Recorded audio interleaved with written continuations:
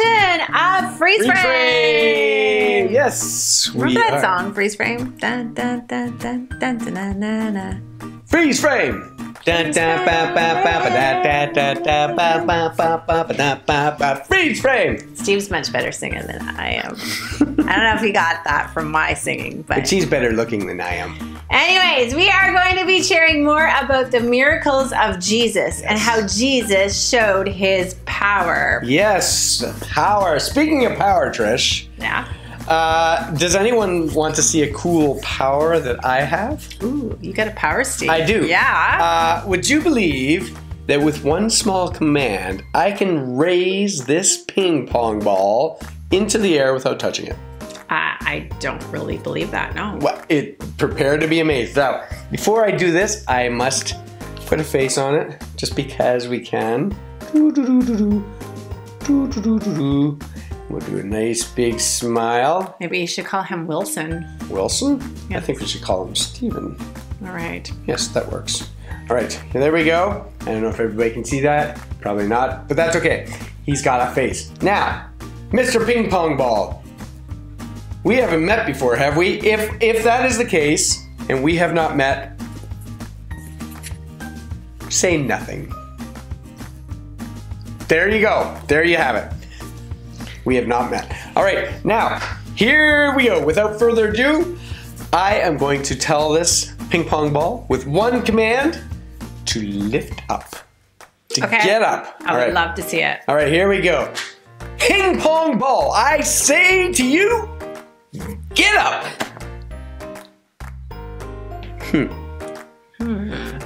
Hold on.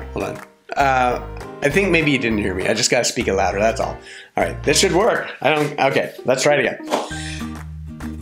Ping pong ball, I say to you, get up. Steve, I don't think it's really doing what you're asking. No, hold on. Maybe he's just like, I didn't put any ears on him, so he might be having a hard time hearing us. Okay, so why don't you say it with me? We'll say it really loud, and maybe I think that'll do it. He's just having hard of hearing. He's hard of hearing. Okay. Okay, all right, let's try it together. 1, 2, 3. Ping pong ball, I say to you, get up. Well, Steve, you know what? Let's watch this story where Jesus does raise somebody with just one command. I don't understand it at all. Roll it. Huh. Jesus heals Jairus' daughter. Jesus sailed with his disciples to the other side of the sea. When he got there, a man named Jairus fell at his feet. Jairus had tears in his eyes, and he said, "My little girl is dying. Please, Jesus, come and heal her." So Jesus went with him. As Jesus was walking to Jairus' house, a huge crowd of people followed him. One of the people was a woman who had been sick and suffering for 12 years. She had spent every last penny on doctors, but no one could make her better. When she saw Jesus, she thought, "Maybe if I just touch his clothes, I'll be healed." So that's what she did. And immediately her sickness and suffering went away. Woohoo, I'm better. Yes, feeling so better. When the woman touched Jesus' clothes, Jesus could feel the power had gone out of him. So he turned around and asked, "Who touched my clothes?" Jesus' disciples couldn't figure out why he was asking that. The crowd was pressed all around him. Lots of people had touched his clothes. Still, Jesus kept looking to see who had done it. The woman knew that Jesus was looking for her. She shook with fear, but told Jesus the whole truth. When he heard what had happened, Jesus said, "Your faith has healed you. You're now free from your suffering." Just then, some people came from Jairus' house and said, "Jairus, your daughter is dead." Jesus said, "Don't be afraid, Jairus. Just have faith." When they got to Jairus' house, Jesus could hear all the people wailing and crying inside. So he went in and said, "Why are you so sad? The girl isn't dead, just sleeping." When the people heard what Jesus said, they laughed at him. He's crazy. Because they thought he was nuts. That didn't stop Jesus, though. He took the girl by the hand and said to her, "Little girl, I say to you, get up." Immediately, the girl came to life again. She stood up and began walking around like she had just gotten up from a nap. It's so good. When everyone saw what Jesus did, they were shocked. They had never seen anything like it. Because of Jairus' faith in Jesus, his daughter was alive again. Wow, Trish! I am blown away by all our Minecraft videos, and especially this one today, Jesus raising that little girl from the dead. What an incredible story. It's amazing that he raised somebody from the dead. I know, and lived. that wasn't the only time he did that. I know there's at least a couple other times where that happened. Incredible. Incredible. It's like that little girl was like our ping pong ball. Just move, and she wouldn't move. But Jesus came along. And Jesus said to that little girl, "Hey, little girl, get up!" And she got up. Wow, Steve, you did it! I told you I could do it. I knew it. You raised that ping pong. Yes, and now it's nice and warm. Wow, that's amazing, Steve.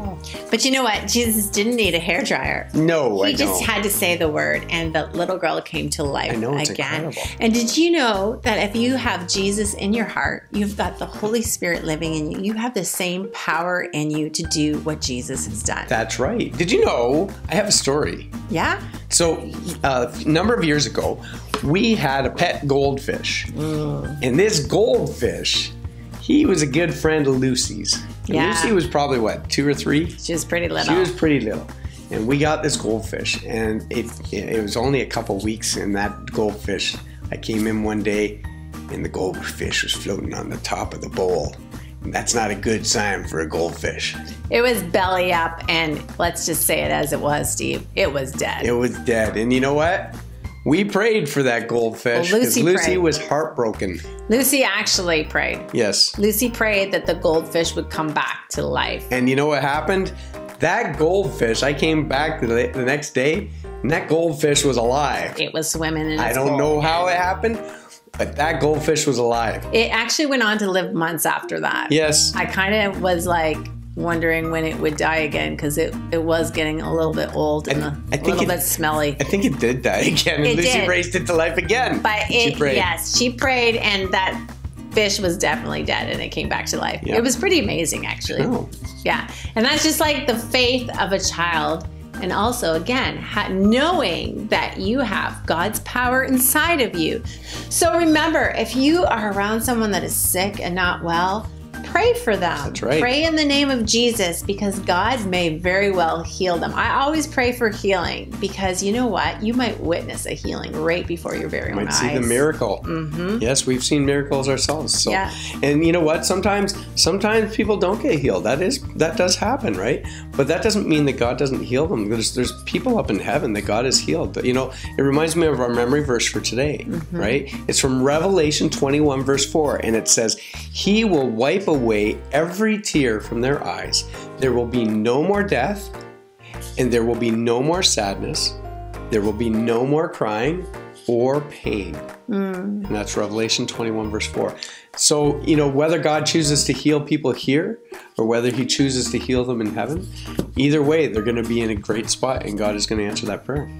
Yeah, but I want to encourage you, if you know someone that is sick, I want to encourage you to pray for them. I want to encourage you to pray for healing for them as well. You know what? You can practice even praying on things that look like appear to be dying, like plants, goldfish. Pray that they'll be brought back to life in the name of Jesus, and you might see your plants revived. Can I pray that for my your flowers, for my car, your fish, your car, whatever. Practice praying for God's power to work through you in the name of Jesus. That's right. Awesome. All right. So, you know what? We've been doing freeze frame. Yeah. You know what? You didn't get frozen this time.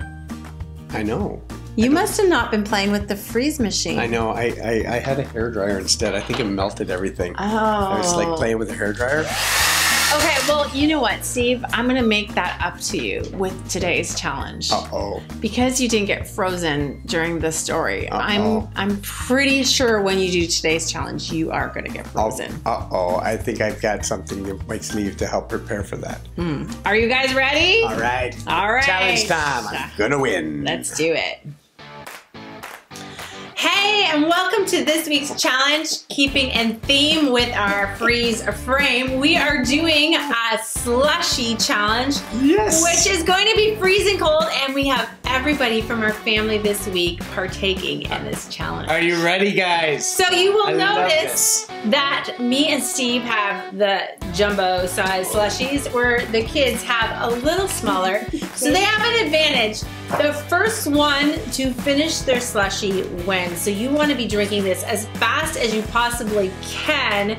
And you'll notice also some of us, well, actually all of us, have hats on our heads because there's a good chance we're going to get brain freeze. I'm ready. And some of us are overdressed. I got my gloves on. I'm ready. My long johns are on. What? My long underwear. And you think we're going outside to the Arctic, but we are not. We are in our kitchen. So, are you ready, guys? Are you ready? Let's do a countdown from 5. 5, 4, 3, 2, 1, go!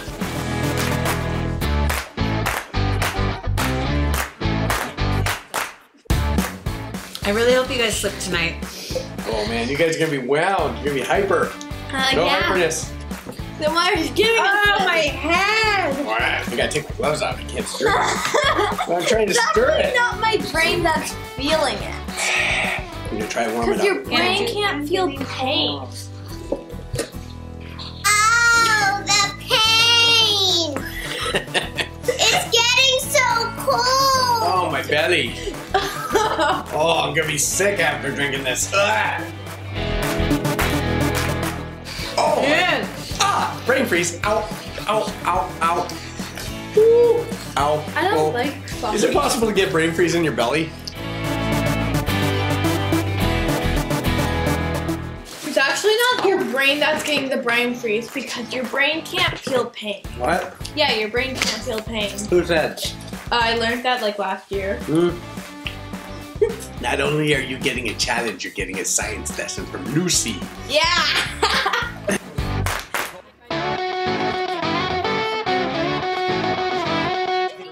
Like, I don't even want to win. I just want to get it done.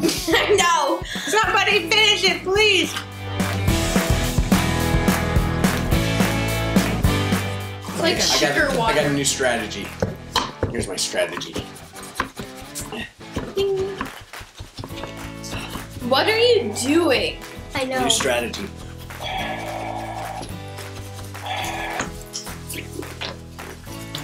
It's still going to be cold. Friction on the outside. Warm it up.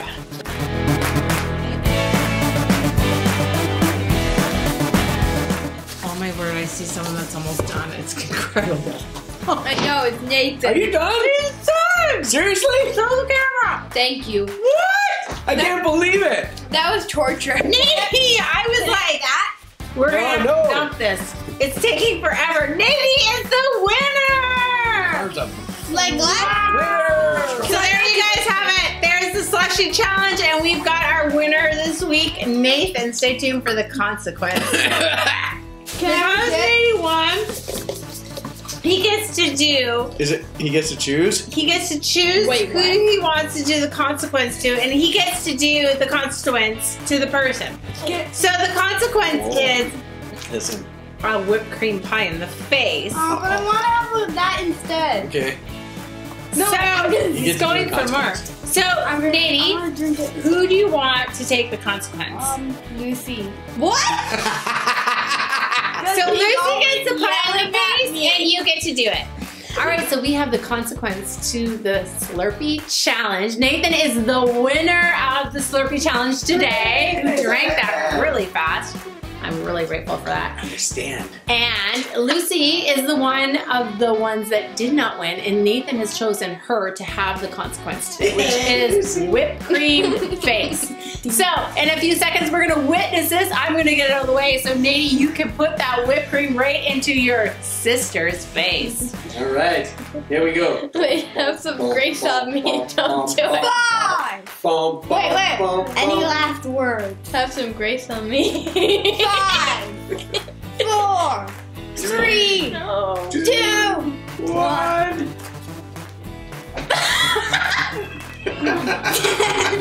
Stay for a second. Okay, oh, who is that? Turn around, let me see. I got me. All right, so there you have it. Lucy. Why do I have whipped cream on me? Yeah. The winner. Oh, wait, Nathan the winner. Lucy the consequencer. Why me? Loser.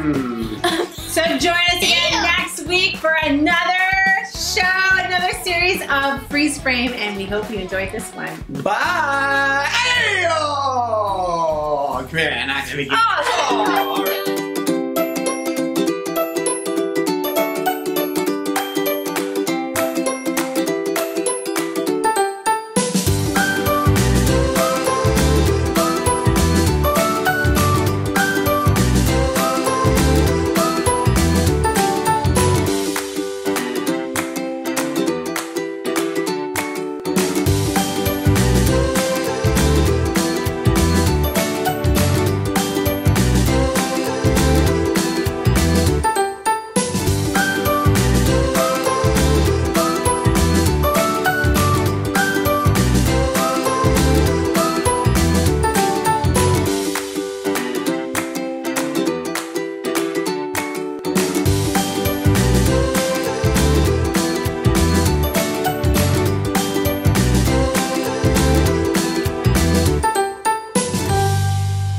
It was like, that little girl was like our ping pong ball. Just sitting there, wouldn't move. And all it took was for Jesus to say, little girl, get up.